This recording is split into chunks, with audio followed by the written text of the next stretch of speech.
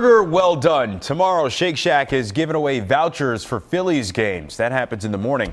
Meanwhile, the team is trying to satisfy the city's appetite for winter. Yesterday, the Phils worked out at Citizens Bank Park. Now, tomorrow, the games finally count. They'll take on the Atlanta Braves, and thanks to some great off-season moves, you can expect a steady lineup.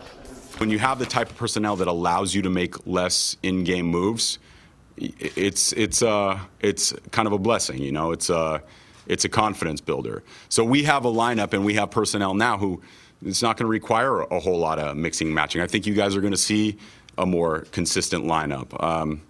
Look, our first baseman is going to play every day. Our second baseman is going to play every day. Our shortstop's going to play every day. We can kind of go around the diamond and you see a lot of those guys. Gabe got that good tan going. Is that what happens? He's been like, what, 42 days down in Clearwater, Florida? Sign me up.